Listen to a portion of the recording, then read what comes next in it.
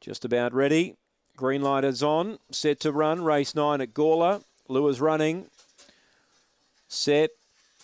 Away. Aston Whitney began pretty well. Their Speed Raging Critter will lead Aston Whitney. Third, Callanish Sprite. Fourth is Blistering Betty.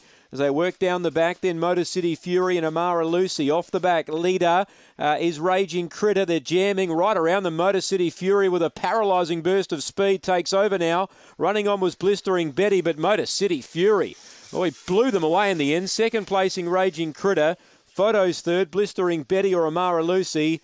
Then Callanish Sprite and Aston Whitney. And in one foul swoop, Motor City Fury over the top. 23.10 the time. Vadim Roz had real momentum building and just quickly moved around them and took over and dashed clear. Motor City Fury, number 8. Number 2, second, Raging Critter. And 4, Blistering Betty will get third. 8, 2 and 4, 23.10 the time. Vadim Roz, the winning trainer. So number 8, the winner. Number 8. It's 5 3/4 in the end. This dog was out 3 deep at about 4th placing down the back, and he just went right around them. 5 3/4 the winning margin. 8.82 the early split, and the run home was in 14.28. 8.245. The Pink Rug successful after race 9.